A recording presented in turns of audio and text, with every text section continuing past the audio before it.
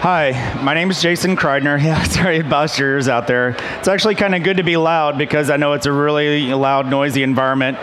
So I'm a co-founder of BeagleBoard.org, and I'm going to jump right into some tricks here pretty quick. But I do want you to have some idea what a BeagleBoard is and what a BeagleBone Black in particular is. So this is the BeagleBone Black, right? So this is the newest BeagleBoard. It's $45 in the Maker Shed, and it's a gigahertz computer. But one of the really neat things about it is it's running a full. It runs Linux. It's a full-on Linux distro, and you can plug in keyboard, monitor, and mouse, and use it like a desktop computer. But the cool thing is it's a computer that connects up to the web and the internet and then actually connects up to the real physical world, right? So there's analog to digital converters on here, there's pulse width modulators, and that's all a lot of fancy talk for it talks to things, right? The things that the real world talks to, right? So just about everything in the world can be provide some analog value, right? There's some sort of sensor out there, whether it's air pressure or temperature or heat, well, that's the same thing. If it's carbon dioxide, there's some sort of sensor that turns that into an electrical value. And an analog to digital converter lets you take that electrical value and make it something that you can do fun things on a computer. And this has analog to digital converters built into it. So if what you've done is you've done some fun projects with an Arduino, and now you want to make it talk to the rest of the world, do some fun web stuff with it, then that's exactly what we're going to do. So this is still a BeagleBone Black here, but I've just got some other stuff wrapped around it because I wanted a potentiometer on here. So this is just something that gives me an analog value, right? So this could represent light, heat, carbon dioxide. It could represent all sorts of things, and I'm just going to use that as a proxy for my sensor. Right, but I could wire up all sorts of other sensors to it. So when we start looking at what this other stuff is, just realize that this thing here really could be telling me any type of data, all sorts of types of data. And I didn't have to really, so I've got some nice, fancy board plugged in here on top of it. I could just be wiring up stuff, right? So I just did that because it's easier for me to carry around in my backpack. Right. Same with the laser cut box and the battery. So this is all just for my convenience. And I'm gonna actually just jump in and show you the demos first, and then we're gonna start tearing it down and look at how I actually made these things. So I've got 5 quick little demos I'm gonna show you. They're all really simple. And is it cut off on the screen out there?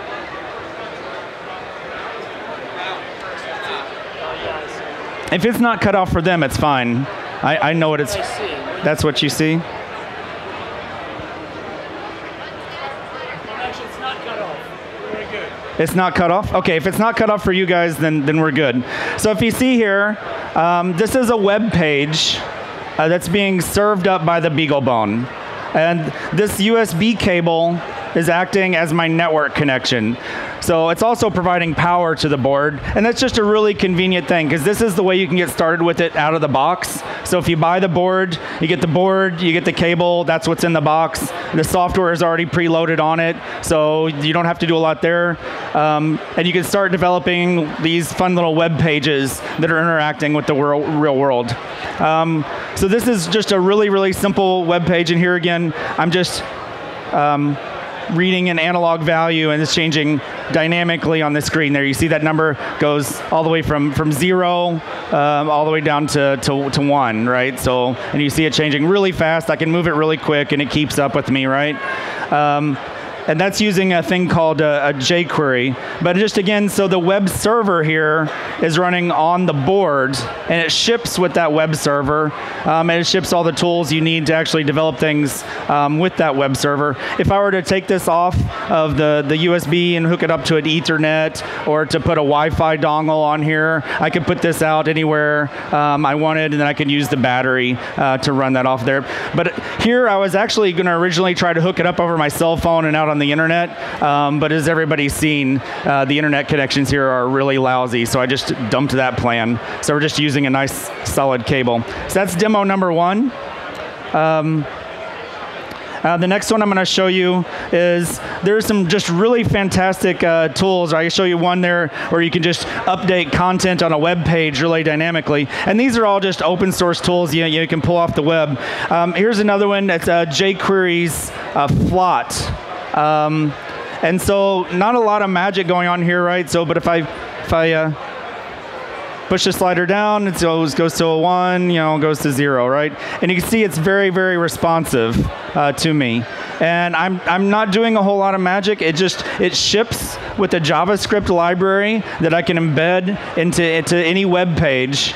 And it communicates with the ADD converters on the board. It also communicates with the digital signals. It communicates with the pulse width modulators and other things if I wanted to do things like a motor control. All right, so you see people like OpenROV, they're building those underwater exploration submarines, and they're actually hooking up webcams and streaming video back over. That's a little bit more advanced. So I just wanted to show you like the really quick, simple stuff that you can do. And this is just straight HTML and JavaScript. And I'll go through the code, but I want to get through the demos first. The last one of these is Processing.js. So Processing.js is an open source JavaScript library. So all the other ones were, so first we were just manipulating content within the page, and then we were doing some graphing. This is a general purpose visualization language entirely in JavaScript, and it's extremely easy to just start plugging in physical interactions, right? So if I press the button, you see the blue ball turns red. If I move the slider up, the ball goes up. If I move the slider down, the ball goes down. So after this, I'll show you the code, how it's actually put together. And if you're brand new to JavaScript, there's also this wonderful tool called Google Blockly. And so you can actually generate the JavaScript you want to do these physical interactions using Blockly. So say every 1 second, I wanted to go and read my one of my analog input pins, right? So this limits it down to the different pins that have analog to digital converters on, so I don't have to worry about that. So I could set that to the analog input pin that I want. And then let's say I want to actually write that back out to a, write. I want to write that back out to a pulse width modulator and control the brightness of an LED, let's say. So you can see here it's taking the analog read value and putting it in value. So I just grab the variable that I want and drag and drop that in here. And now I click Generate JavaScript, and now I have valid JavaScript code. So if I'm brand new to programming and all these syntaxes with the curly braces and parentheses or something that's really complicated for me, I could always use one of these graphical programming languages to get started. The last thing I want to show you is something that Google announced just last week, which is a thing called Google Coder. So Google Coder is actually very, very easy to move on to the BeagleBone Black. This took me about, I think, an hour to actually go and move this over. And what it is it's an environment to help kids create web pages, right? So it's something that's, if you're creating some sort of web pages for the first time, it gives you an environment here where it shows the live web page, but I can click and actually see the HTML that's generating that web page along with some examples, and also get a live preview. So if I want to say hello to Maker Faire, I can go ahead and save that. And again, this is something running on a web server that's living on the board itself, right? So I can go and put this off anywhere on the network, and now I've got a tool for going and creating my own web pages and learning how to do those things. And from the stuff we've shown you earlier, right? You can start adding in those physical interactions in here and coding up things in HTML and JavaScript.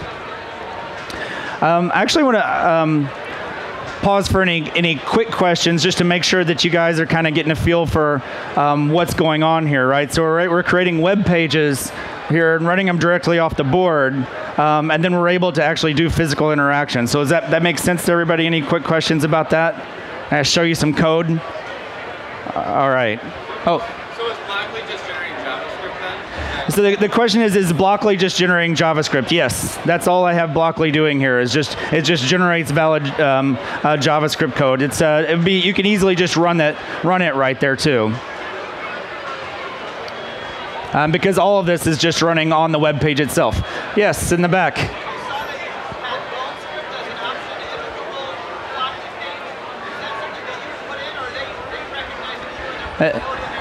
The question was, they noticed they had BoneScript as an option on the Google Coder, or I'm sorry, the Google Blockly page. Was that something they did?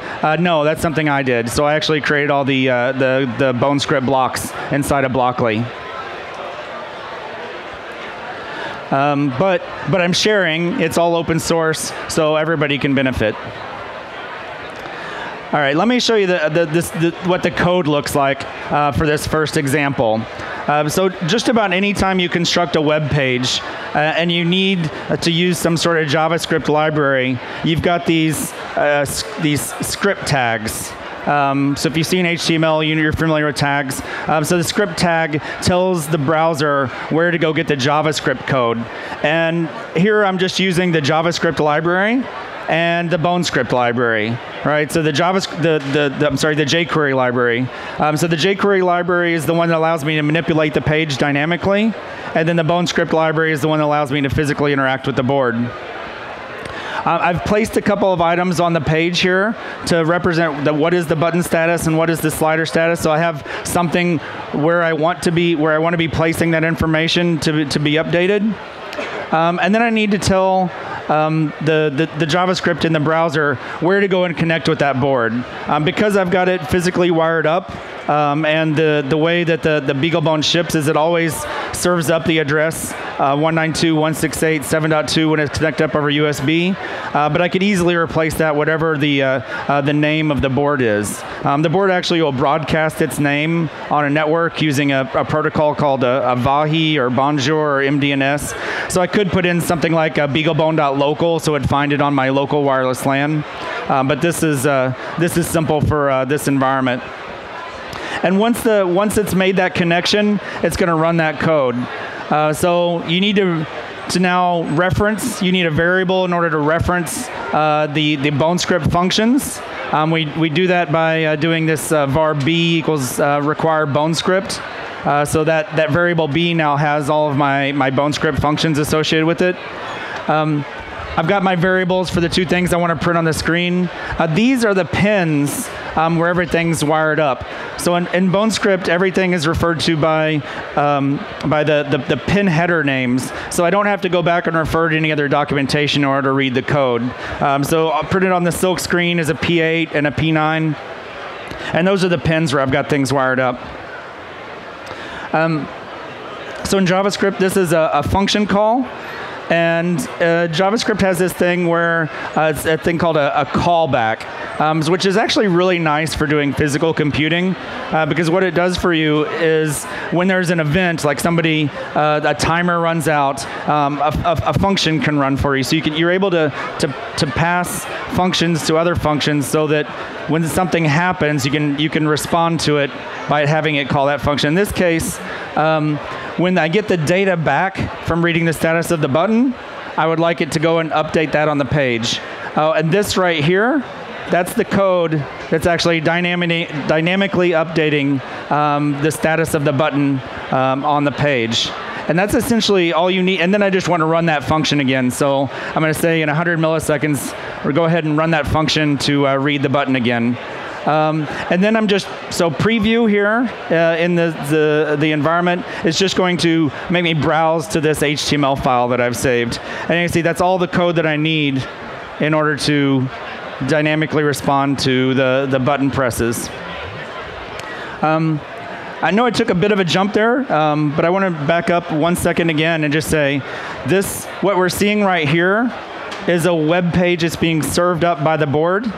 Even here, this is called a Cloud9 IDE.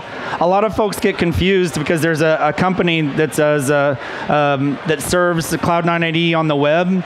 So that you can develop your code anywhere. And this is using the same code because it's open source. But you don't need to go sign up for Cloud9 or do anything like that in order to use this. It's actually served up by the board itself using the open source project. Now, if I wanted to synchronize it up to the cloud, I could go and join the Cloud9 service and synchronize that between them. But here, it's just running directly on the board. I didn't have to go and install anything. I just literally plugged it into the computer. It serves up the IP address, and it's ready to go. And if I needed any drivers, they're actually served up from the board as well. So I don't I've never had to actually go onto the web in order to do any of this. And it's something that David pointed out earlier is in addition to the IDE that's being served up on the board is documentation for those individual functions. So if you see here, I'm trying to read the button. This is documentation that's being served up on the board from how to do that digital read command. So if you see, if I run that, you can see I can read the value as 1. That's because my button has a pull up, so its default state is 1. If I press and hold the button and I run the same thing, you see the value 0. So this is all, again, something that just ships directly with the board. And I've just added here on the jQuery library so I can create those dynamic pages. The Flot demo looks extremely similar, except I've got some extra CSS or cascading style sheet stuff to set up what I want the format of that graph to be. And you can see I'm also here reading in an additional library now, which is that Flot library. And this is just an open source project. There's lots of good documentation on Flot on the web. I just want to kind of show you some of these. And here, again, just setting up the web page and the magic of reading. The slider happens right here when I do this B analog read. That's what reads the button, the position of the slider, so I can get that analog value back, and then I'm simply updating that data in the data on Flot. So if we just preview this, so that's the code that's giving me this graph. And of course, I can change all sorts of things about it. I can change the rate if I want to read it slower. I can change the time between I read and update the samples in the graph. So similar here for processing. Like the others, I'm reading in the processing library. This one's got a really big community around it of people developing stuff with processing JS. They have a really nice website where you can actually dynamically create some processing JS code and see how it updates live. So you can go and create all your visualizations, and then later just go back in and add the Bone script calls. That's all the things like the analog read and the digital read in order to take your physical world interactions and start putting those up there. There are some other great frameworks. One I'd recommend is Space Brew. I didn't include my Space Brew demo because I can't get out to the internet. So if you were able to get to the internet, there's a Space Brew, and Zively has a JavaScript API as well. So you can take all this data, everything I'm showing you is being served up and run right here, and put that all out onto the web and share it with other people. So people have done some really fantastic projects where they've taken Geiger counters and connected them up, and then have shipped that data back up into the Zively service. And then they can actually track like radioactive activity, so they know what the hotspots are. Actually, yeah. So why don't we go ahead and what's your question?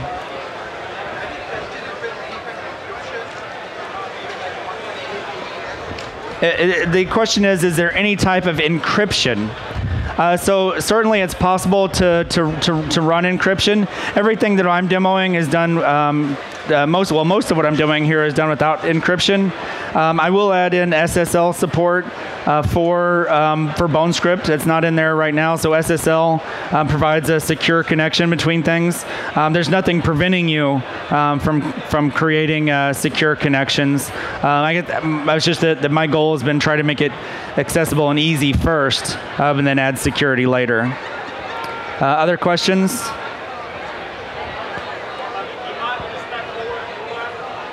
Are you allowed to step over programs? Yes.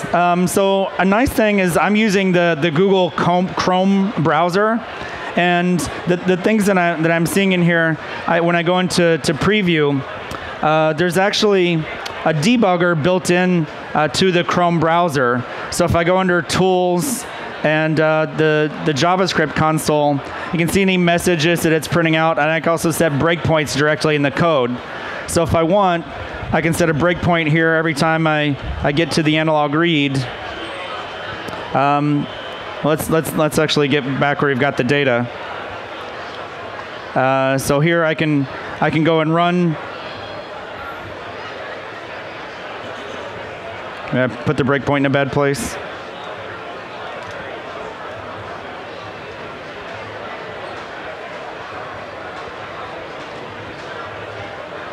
Anyway, the answer is yes.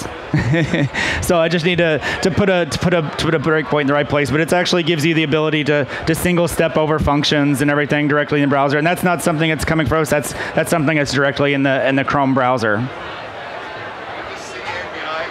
The question is do we have a C API? The answer is yes. It does not ship with the board, though. Right now, there is a nice C API project that gives you some of the higher level abstractions to make it look like Arduino sketches. That's a thing it's called user space Arduino. It's something that's actually generic to Linux, right? Because we're using the Linux abstractions for the GPIO interfaces, for the ADD conversion, pulse width modulators, and all that. So it's actually a generic project that works with other Linux systems, but it's a user space Arduino. So it's a project you can download. What's the other question?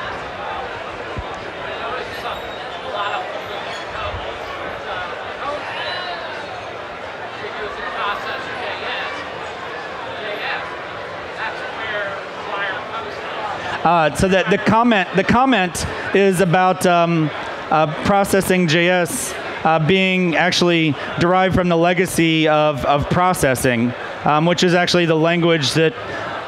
So if the kind of the lineage is processing JS came from processing, but at the side of that, Arduino actually came from wiring, and wiring came from processing. So they have a very close development history, development lineage.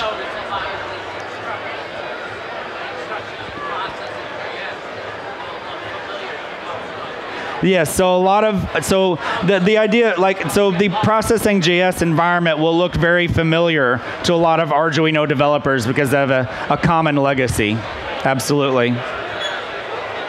Other questions? Can you do real-time stuff in Socket.io? Yes and no. I would not ever call it hard real-time. Anytime you're doing TCP connections, TCP is a non-real-time protocol. You need to get into UDP. Socket.io has different fallbacks. We're getting pretty deep now, but Socket.io has different fallbacks that it can go into. It's fairly reliable, but I would. There's ways to there are ways to keep the sockets open. So it will try to use WebSockets. But that's still, even though it's high performant, it's still a TCP protocol, and so you could potentially miss real time. There's not an obvious fallout. You can design a real-time system, but most things in the web are not really meant to be real-time. I mean, I think that when you look at something like my Flot demo, right, it shows fairly practically that that you can have very responsive web interfaces using this. Will it ever potentially miss a sample? Absolutely. So you have cache, you have a garbage collection that goes on in the web page and stuff. So this is not safe for hard real time. The board itself, however, does have some hard real-time features. In addition to running Linux, it actually has two 32-bit microcontrollers that are running at 200 megahertz. And those are actually just completely available for you to put real-time tasks on. And you'll see some really fantastic demos even here. If you see the little spinning globe with the LEDs on it, That's using a BeagleBone Black, and they're using those microcontrollers to shove the data out to those LEDs. You'll also see if you go upstairs in the museum, there's a very large architect LED sculpture that's using BeagleBone Black to feed all the data to those LEDs, and that is doing stuff in real time. But in general, if you want to do stuff in real time, move it off the Linux processor. You can patch Linux to do real time, but it's a challenge. So I've got just a couple more minutes for questions. All right, fantastic. I really appreciate your time. We are selling the boards here in the Maker Shed, so they're $45. And the stuff that I'm showing you, again, you plug in the USB cable. There's the manual is all of about this big of a business card. Please do read it. About a third of our questions coming up on the mailing list are ones that if somebody actually just read the URL and actually went to the website and looked at it, their questions would be answered.